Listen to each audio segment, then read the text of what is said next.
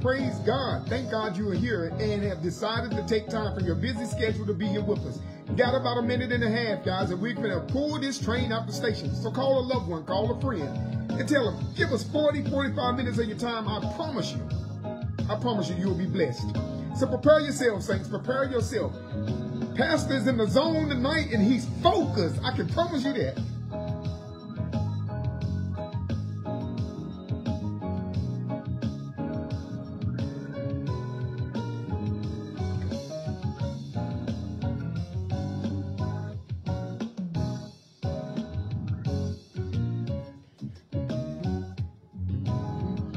About 30 seconds and we're pulling out this station, saints.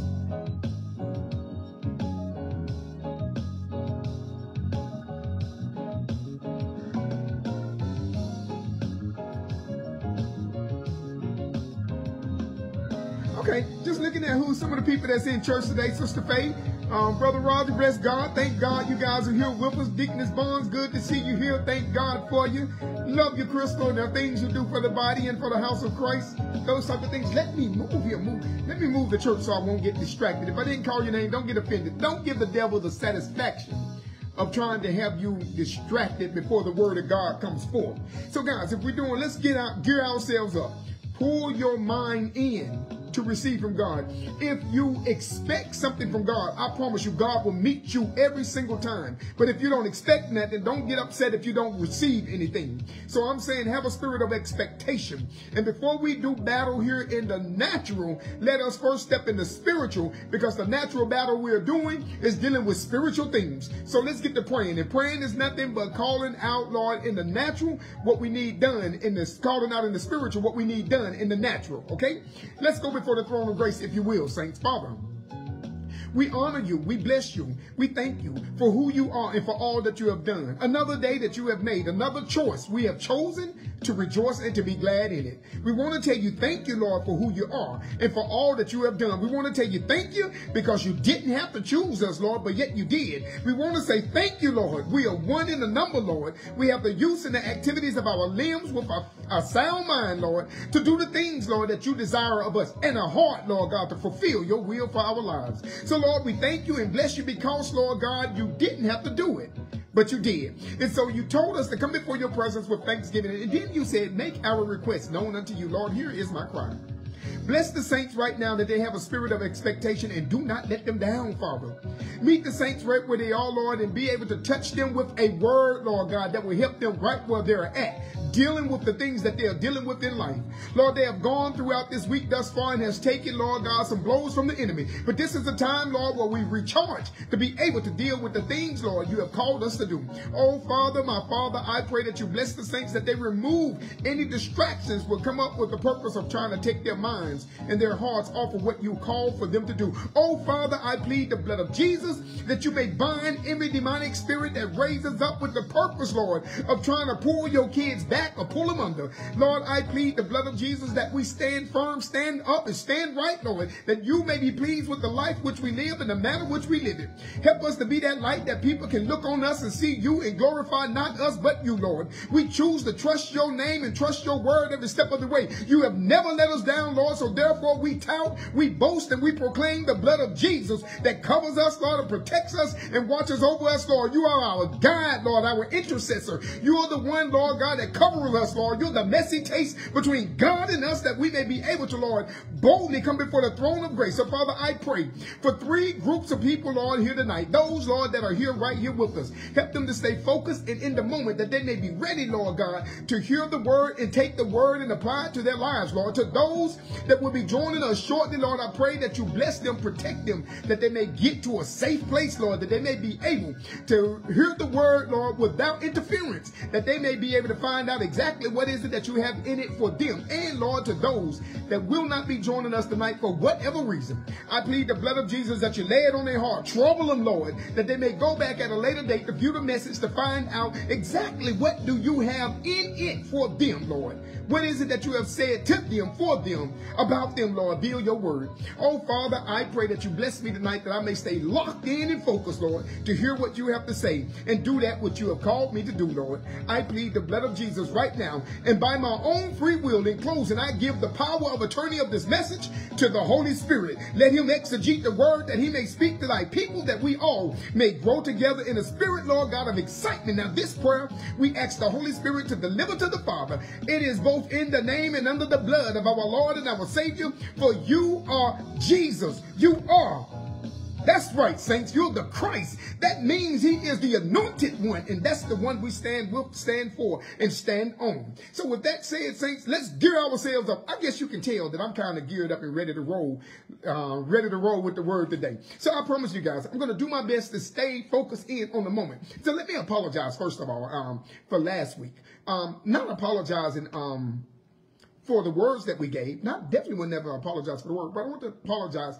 I was a little unfocused with some things. I had a lot of things that I was trying to do at one time. Last week, of course, was our focus on your family Sunday. So therefore, when y'all saw me Wednesday night in Bible study, we had filmed also Sunday morning's worship. So there was a lesson. So there was 2 lessons going through my head at one time. A lot of information. And so therefore, I get scatterbrained a lot in situations like that. But we're focused now. We're focused in on the word of God right here, right now. So let's get into the word of God, saints. I want you to go with me to the book of Acts, the 27th chapter, and our ever popular slingshot effect, which we're going to right now jump into, and that is, I'm going to go back and I'm going to read the things that we covered last week. We covered a couple of verses, good number of verses from what we normally do from last week, but I'm going to read over those verses, and then we're going to touch them, and then we're moving forward with new information. Is that okay? So go back to Acts, the 27th chapter. I'm going to start at 11, and I'm going to read down to verse number 18, and then we will touch on that, and then we will move forward, all right? So this is what the word of God says here. Acts 27 and 11, it says, "Nevertheless, the centurion believed the master and the owner of the ship more than those things which were spoken by Paul. And because the haven was not commodorous to winter's end, the more part advised to depart thus also, if by any means they may attend to Phoenice, and there to winter, which is a haven of Crete, and live towards the southwest and northwest. And when the south winds blew softly, supposing that they had obtained their purpose, loosened thence and sailed close by Crete. But not long after there arose against it a tempestuous wind called Euroclydon. And when the ship was caught and could not bear up into the winds, we let her drive. And running under a certain island, which is called Clytus, we had much work to come by the boat. Claudius, I'm sorry. Which when they had taken up, they used help undergirding the ship, and fearing lest they should fall into the quicksand, strict sail, and so were driven. And we, being exceedingly tossed with a tempest, the next day they lightened the ship." And so what we touched bases on last week, just some of the things that we touched bases with, guys, and we was beginning to point out, we were pointing out last week that you can't worry about what's going on, what the crowd says around you. If God tell you to do a thing, in verse 12, what they was pointing out with the consensus, the crowd decided, okay, let's go. Everything looks good. But you don't worry about what no one say or what looks good. Your job is to trust God, to believe God, and look to God every step of the way. So if God says sit still, your job is to sit still, even though things look good. Because in verse number 12, we quickly found out, and in verse number 13, we found out, because everything started out looking good. And as I pointed out to you, the devil, what he wants to do is pay you up front, and then he wants to work you later on. But God says, no, let's just get to working. And I promise you, in the end, it's going to be worth everything that you did. I'm going to make it worth your while, God says. And my dad taught me at a very early age, saints, that the hardest money to make is money you have already spent. Lord knows. Have you ever had to get an advancement on your job, or you already spent the money for the paycheck that you're finna get? Well, that's a hard week to work when you know your money is already gone. So the devil pays you up front. And after you don't splurge and enjoyed everything that he has given you, you have signed the contract, and now he's saying to you, now it's time to pay up, baby. And I'm going to work you like a Hebrew slave, the devil goes with. But God says, no, no, no. Come and work with me. I know it's kind of backbreaking what I'm telling you to do. I'm not going to put more on you than you can bear, but I want you to just do what I tell you. And I know it's hard. You don't feel like it, but I appreciate you keep going forward. But as I said once, and I will say again, God does not pay us when we want him to, but when he pays, he pays. That's right, Saint. He pays good. I mean, have you ever did a job, and after you finished doing a job, you expected this, and somebody gave you this? God do exceed abundance. So when God pays you, baby, it's a good thing. You may have to wait longer than everybody else, but when God, no good thing will God withhold from you, he says. So that's what you were finding out, that we were saying in the midst of it all. Some people, because it looks good, they ready to roll with it. But God tell you to sit still. A lot of swindlers have taken advantage of people because the people did not wait. They jumped in. Watch the quick talkers, because they'll talk you out of everything that you have. And so we were just also pointing out that some storms that come up in your life, and we said there was a storm, Paul, and they gave the storm a name, Euroclydon. And so what he's saying in that situation is sometimes storms arise in your life, or things happen to you that's so devastating that you remember them by name. You remember the date. You remember the time. You remember the place. You remember everything about that storm that rose in your life. I will never forget this day. There are certain days that's marked in your calendar that shook the ground that you stood on in the world that you live in. But you stood still and you trust God. You believe God, but you will never forget that date or that time. And so that's what it is. That storm was so bad, they gave it a name. And if we was to think in American history, if we was to name one storm that was so devastating, it caught everybody in America's attention because it did such devastating work, we would call it what? What hurricane was it? That was down, you know, guys, down in Louisiana, Texas, all of that place right there. That was a storm that took place back then, back some years ago, but we will never forget it. Well, there is also another situation, my wife was saying, another situation, which 9/11, which took place in our life. But there are just certain things that take place that is so devastating, you give it a name. Katrina was the hurricane that we were talking about. And Katrina did some major damage that even to this day, it leaves imprints in our mind. So he was just pointing out that sometimes in your life, there's going to be things that's going to leave things in your mind that you'll never forget, storms in your life. But God brought you to it so he can get you through it. So just trust God. Hold on to him, saints. And I promise God will get you through. And then we also said, you know, pretty much in the midst of it, let go. Sometimes when they said that the ship did not, when they came up, to Claudius, what they did is the ship it was such a fight, they just let it loose and let it ride. Whatever's going to be is going to be. Sometimes in Christ, you got to just let it go and let it flow. Whatever's going to be, I can't stop it, Lord, but I'm going to ride this thing with you. As I say often is, if God take me to the bottom, I don't know what it is he want me to see, but I'm going to go down there and see it, because at the bottom with God is better than being at the top without him. And the last thing we touch place on, guys, is you got to get to working. Sometimes life, everything crumbles that you know and that you plan. All your plans crumble right in front of you. And when it's all said and done, you got to get your hands to moving. You got to start picking up pieces and start putting this thing back in place. You can't sit there and cry about the spilt milk. You got to wipe it up and get yourself another glass. And if there's not no more milk, God's saying, then you're lactose intolerant. I need you to drink some water. Quit crying about what you don't have. Start thanking God for what you do have and give God the praise, and let's keep it moving. Is that okay, saints? Is that a good recap? Now can we get to some new information? I guess you guys can see that. Pastors, I'm rejuvenated. I don't rested a little bit, guys. And so I wish I was in church now with Breon. Come on, Bree, let's go. So here we go, guys. Now we're moving with new information. We're in new information. So verse number 9, 27 and 9, Acts 27 chapter and verse number 9. It's what the word of God says. It says, in the third day we cast out our own hands and tackling of the ship. And so what he's saying is, just what I was saying, guys, the third day, they don't been through this turmoil, and they have been taking a lot of things have been happening to the ship. The ship has been taking a battering and a beating.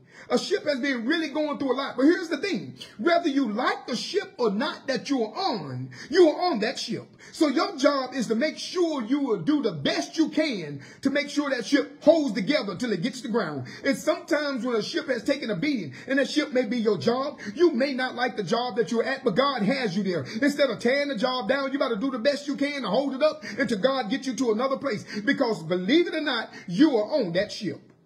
And so that's what it says. It says, and the third day we cast out with our own hands to tackling, fixing the ship up.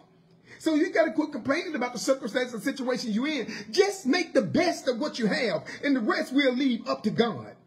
All you can do is what you can do. Don't worry about what another person have. Don't worry about what another person is doing. Your job is to fix up what God has given you. And when God has seen that you will take care of what it is he has given you, God will then give you better. But sometimes you're going to be in circumstances and situations which you cannot control, and your job is to hold it together till God bring it in.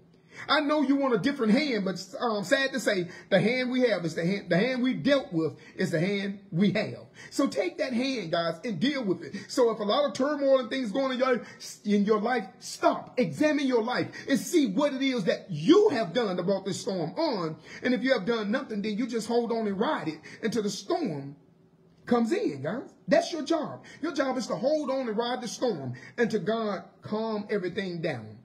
That's what we have to do. And that's what they were saying there. They got about it. The third day this thing has been going on, instead of complaining about it. Okay, the first day I can understand. Shock and awe. The thing happened to you and it totally stunned you. The second day I even give you a little grace. The second day you're trying to get your head together because you are kind of bewildered what's going on and you're feeling sorry for yourself. Okay, the first day, shock and awe. The second day, you get to have your pity party. But the third day, get up and let's get moving.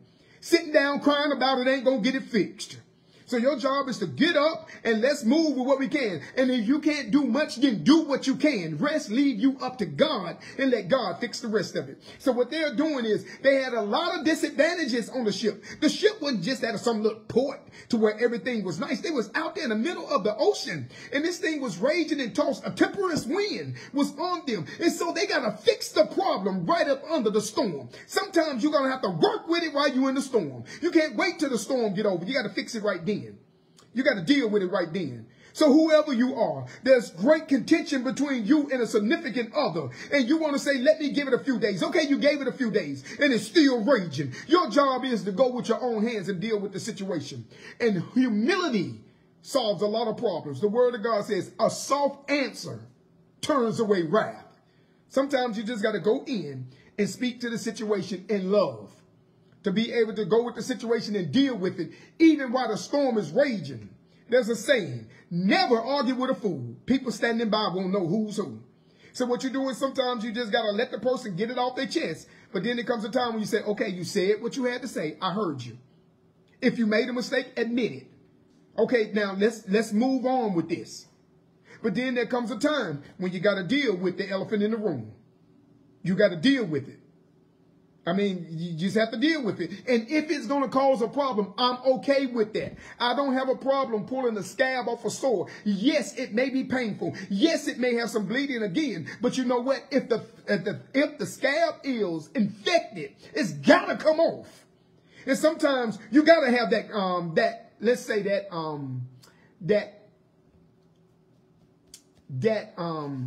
intense fellowship. You got to have that intense fellowship meeting every now and then. So you got to be able to deal with the situation at hand, deal with it as we go on, because you can't just let it sit there. You got to fix the problem while the ship is raging. Okay? And that's what he was saying right there, guys. The third day, they got their own hands and they got busy and they got to working. That's what God wants from you. That's what God wants from me. You can't stay still too long. You got to get about God's business. In verse number 20, it says, and when neither the sun nor stars in many days appeared, and no small tempest laid on us, all hope that we should be saved was then taken away. After a while, when there was no more stuff, you didn't see, this storm has been raging so long, you couldn't see the stars. You couldn't see the sun. So during the daytime, you couldn't tell night from day. Because the sun was shining, but because of the clouds that you was under, they was not able to see it. And at night, you couldn't see the stars in any way, form, or fashion to navigate you. So you're out there totally with no control. Totally with no control. You should not care what it looks like. You should only say what God say. So when things get dark, it's because the sun is always shining, guys. I don't care how bad of a storm, a tornado, or a hurricane, no matter what you're in, the sun is always shining. If you could just get up over the clouds that you're under, you'll see the sun is shining. The clouds does not affect the sun. The sun is always shining. The sun shines down on the earth from the top. The sun is above the clouds. That's a metaphoric way of saying, in the midst of it all, it may be dark in your life and it may be raging in your life, but Christ is still on the throne. And Christ is looking down on all the turmoil you're going through. And I assure you, all you have to do is hold on. And sooner or later, he will part the clouds and you will see the sun continuously shining. But what you have to do in the midst of the storm is say what God say. In the midst of the storm, you got to do what God say do. I don't care what it looked like. If God said it, you ought to believe it, and that will settle it. Because sometimes when God lay a thing out, you got to know him. You got to know God. And when you know God and you know his voice, I don't care what it looks like. I don't care how bad it may look. I'm okay in that peace because God with me is better than the whole world against me. And so God loves you, saints, and so much he wants you to stand firm. Now, let me give you an example of knowing your God. It's good to know his voice. The word says, my sheep know my voice, and a strange one they will not follow. See, when you know God's voice, when you have a relationship with him, when you have conversation with God, you will know when God has said a thing, even when he didn't say a thing.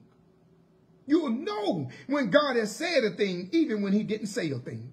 Meaning he don't have to say it. See, you remember your mother or your father?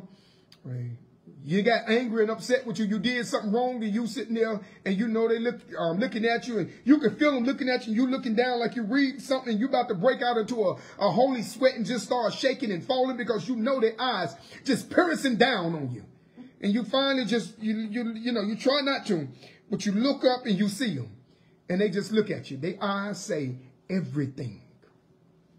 You can know what they're saying even before they say it. Some of the greatest conversations your parents ever had with you is when they get to say a word, I wish you would. I will smack the gray off your hair. That's what parents will say to you sometimes. That's what they say. And they didn't open their mouth. But you know what they said. No, I ain't going to do that. Mama said don't. Mama didn't say nothing. You weren't looking at mama. So those are the things. But here's an example in my life, guys. I recall, okay, so I'm minding my own business in the house of God, just giving God praise and worship because he is so marvelous and great. And I thank him so much for being so good. So I'm in the house of God, and that's what I'm doing, giving him his praise. And all of a sudden, my attention was distracted by the devil. So at this time, Donna comes walking by me. And so I look at her and I say, Dr. Hines, how you doing? And so as I'm sitting there looking at her and talking to her, and I looked at her, and the Holy Spirit said something to me.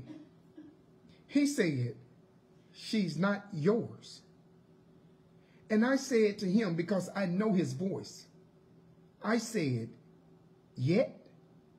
She's not mine yet? Back to a question for him to the Holy Spirit. He never responded.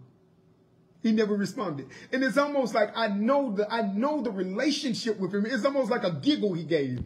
Like he gets it. He gets it. See, I understood my gift.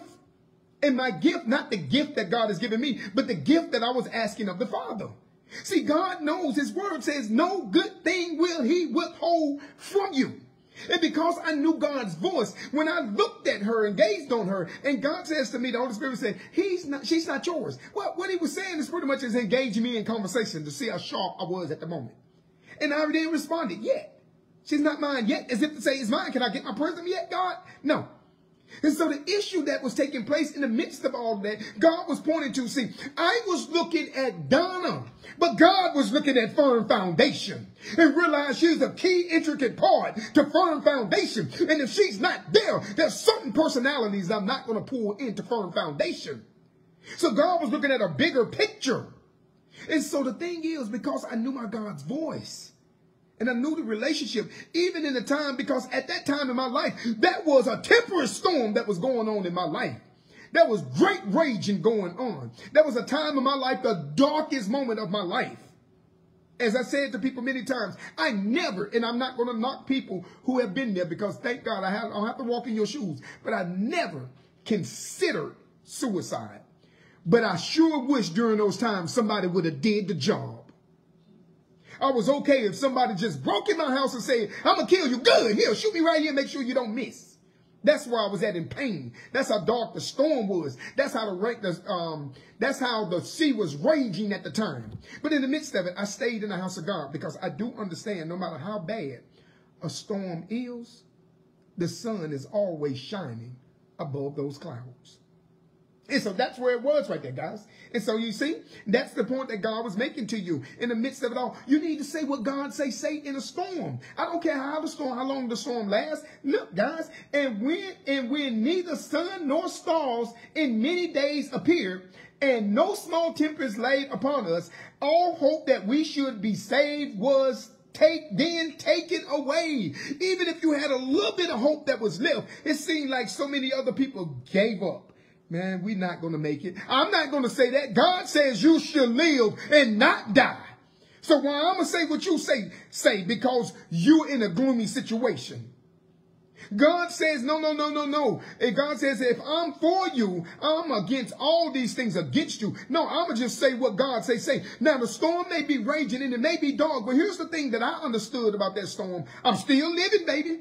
It still may be a lot of things that I see. It still may be a lot of things that are going on. Fear may be all over me, but I'm still breathing, baby. I'm still living. And until God pulled me down into the water and drowned me, I'm going to believe God in the midst of the storm all the way until God get me out of it.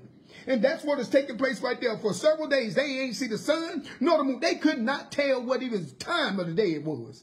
They was being tossed with all of these. Sometimes the winds in your life going to toss you. You don't know if you're going or coming. But if God ain't killed you yet, keep breathing, baby.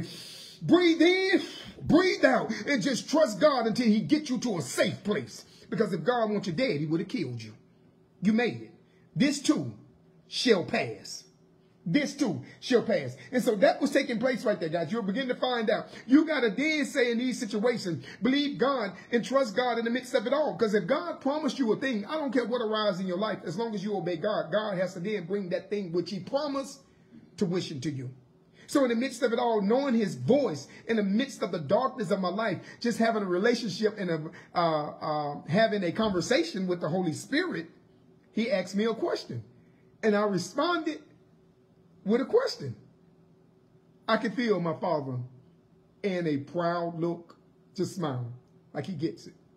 Because later on, that same question I asked my father, he showed me it was what you asked for. And my gift was granted. And because of that gift, Firm Foundation is blessed tremendously. Because of that gift, our kids have been blessed tremendously.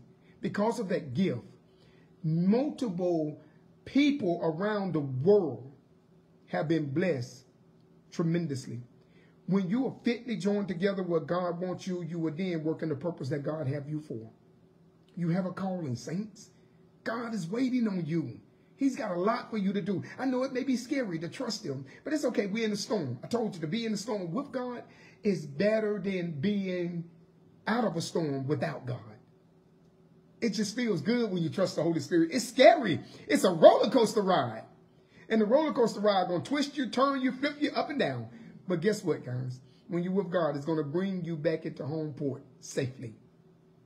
He's going to bring you back into home port safely. So what you have to do is trust God and believe God every step of the way. So that's what it was. Because I knew him, I was able to ask him a question, and I got confirmation. Because if God would have said, no, she's not yours, then that would have been it.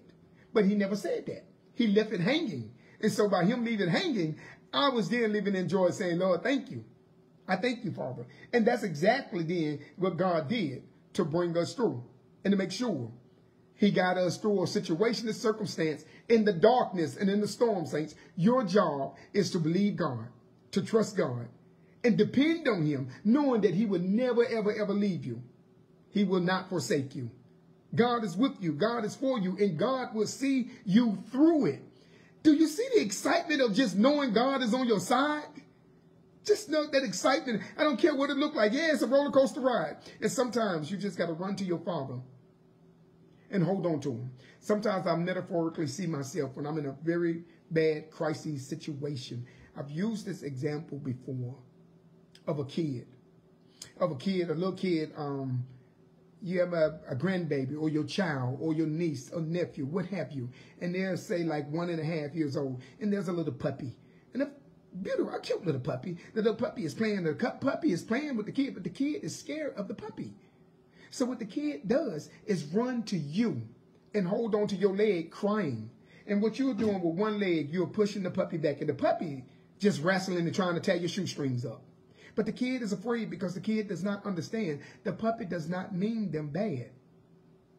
That metaphor I want to give you is sometimes in life when you're going through a tumultuous situation, you run to the Father, and God is just pushing the situation back, saying it comes to make you strong.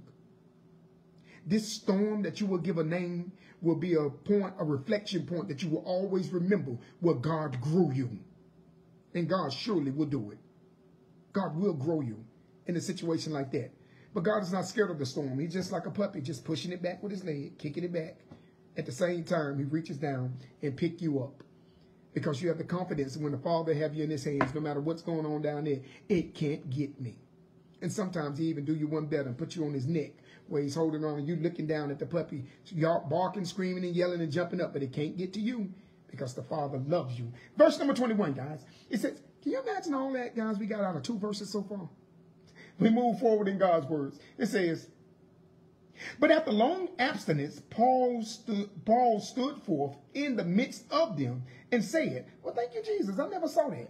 Paul stood forth in the midst of them, and said, sirs, ye should have hearkened unto me, and not have loosened from Crete, and to have gained this harm and loss. See, sometimes in the midst of it all, God has something for you to say, and you said it, and the people don't listen. And then when HE2 hockey sticks break out in their life, guess what? You sit down and you say, why didn't you just listen to me? If you would have listened, you would not be here. Now, in America or in our culture, if you will, our culture, sometimes a mother would say when a kid do their own thing and they end up in a lot of trouble or end up in trouble with the law or end up getting hurt or whatever, they would say a hard head makes a... Now, we're going to look at again what Paul is saying here. He says, but after long abstinence, Paul stood in the midst of them. Sometimes you got to walk up in the midst when you're looking at a person in a crisis situation and they're going through a lot. You got to walk right up in their face and say, did I not tell you? Did I not tell you not to do this? Did I not forewarn and tell you which way this thing will go? Why won't you just listen? Why won't you listen? But here's another thing you need to understand about that, guys. You need to understand in verse number 21. I have let things run their course before you butt in. Sometimes you got to let it all happen. See, that person is not going to hear what you have to say. God tells you in his word, don't give that which is holy unto the dogs, nor cast your pearls before the swine. Wisdom, the difference between wisdom and knowledge is knowing what to do. Wisdom is knowing when to do it. So sometimes you could tell a person knowledge, but they don't have the wisdom to obey the knowledge which you have given them. So in the midst of it all, you have to let junk hit the floor with them. You got to let them lose it sometimes. Parents, listen to me. You can't always jump in and bail them out. If they didn't listen to what you had to say, then you are not responsible for the mess that they are in. And so what you got to do is sometimes you got to let them feel it. Now, if the kids have done everything that they supposed to do, and they did the best of it, yeah, I'm right there with my children all the way in. But I told my kids, they get a get out of jail free card one time. You get a one-time get out of jail free card. I'm allowing you to be stupid one time. But after that, well, okay, Denise don't count because she get a couple of I'm going to help her whenever she need help. But this is what God says right here. So then he says, Paul is saying in the midst of them, then he said, sirs, you should have hearkened unto me. You should have listened to me. See, to you younger people, these older people don't been through some things. And when mama look at that guy that you just think is just, he give you butterflies. Oh, he's just something for your stomach. He turns everything, and your mama say he ain't no good. When your daddy look at him and say, man, come, let me talk to you. Come here, little African American. Come here, let me talk to you for a minute. So what he is pointing to is he trying to tell you, it's some things that they have been through. They know what trouble look like. They know a bad decision when they see one. They understand fully some of these things that you're about to get into. And it's not that they don't want to see you advance. They want to see you advance properly. But the problem we have is we want it all. And one thing about it, we try to tell to the kids, I love my kids. One thing about it, you can't get everything that mama and daddy have in a weekend. It didn't take us a weekend to accumulate all the things we have. It came through a lot of payments and time and making right decisions and denial. This world don't want to deny nothing. They want everything right then, and then they can understand when they load it up under debt. Let me tell you something. Debt is for real. Stress is even realer. Stress can change the whole chemistry of your body. So when an older person is trying to tell you something, they're trying to help you. If I see 9 people run their head full steam into a brick wall and fall back and pass out, and you telling me I got to be the 10th? Oh, no. I'm going to fix my hair and sit right there and watch everybody. I might just, hey, God, make me an entrepreneur. If you're going to keep running your head against the wall, I'm going to film it, baby, and put it on YouTube. Let me get something for it. So the point that's being made is when an older person is trying to tell you something, listen. Listen to what they're saying. Because God speaks in wisdom, and wisdom comes through experience. So what you have to do is trust God every step of the way. So Paul said, I tried to tell y'all. I tried to tell you guys, but you would not listen to me. You should not have loosened. I know it looked good in the beginning, but I'm telling you, I've been here long enough to know how this thing works. I've been here long enough to know how this thing goes. My dad told me this one time. He says, a dear friend of his family, they moved upstate to New York from down south. And things down here is way slower than what things are in New York. And he said he was so struck when he got into the city, looking around at how fast everything was moving and traffic just moving. He said, I think it was like 30 minutes the guy was trying to cross the street. But the traffic, and he said what he did is he watched a dog cross the street. See, the dog was from New York. The dog lived there. So the dog knew how it worked. He said, I watched that dog cross the street. And that's how I learned how to cross the street in New York. He said, what I did is, I didn't try to run across the street. I just got on one and was in between 2 cars and then got on another one. And then all the way across the street. Now, that may be dangerous, but he learned how to cross the street in that city. So the point that's being made, there are things, if you just watch people, God can get you through some things. God can help you. Somebody is trying to tell you something. They just need you to listen. God just needs you to pay attention to what he is trying to say. He don't need you to suffer no more. You have suffered enough, and God said, I'm trying to get you through it. But why won't you hearken unto what someone is trying to warn you? Sirs, ye should have hearkened unto me, and not have loosened from Crete, and to have gained this harm and loss. If you would have just listened, you would not have to deal with what you're dealing with. You would not have to deal with what you are dealing with. God says, all I want you to do is just listen. So that's what is taking place right there with Paul. What he is going through, he's trying to tell the people. Now, Paul ain't beating the people down and trying to make them feel small. But he's saying if you would have just listened, you wouldn't have lost that thing that is valuable. You wouldn't have lost that valuable thing, because you can see right now, he's telling you, the law says the latter part, and to have gained this harm and loss. So that is, and is a conjunction word. It joins something together. 2 pains, because they did not listen. Harm and loss. If you just listen to God, God loves you. God cares for you, and God will see you through. Father, we thank you. We honor you for the time that we have had this night, Lord, in your word. Oh, Lord, I pray that something was said to thy servants, that we may have heard what it was that you said, Lord, and applied it to our lives. Oh, Father, my Father, I plead the blood of Jesus right now And pray that you bless us, that we continue to, Lord, love you every step of the way. Help us, Lord, that we continue to look to you and trust you, Lord. Do not let the words that you have given us tonight go void. Help us that we may take those words and apply it to our lives and understand, although we didn't travel, Lord God, with many verses, but Lord, we got a multitude of information that can be beneficial to us in our spiritual lives. So bless the saints, Lord, that we look at quality, not quantity, that we may be able to love you, because everything that you have given us tonight is more than enough to sustain us for what we need via your word.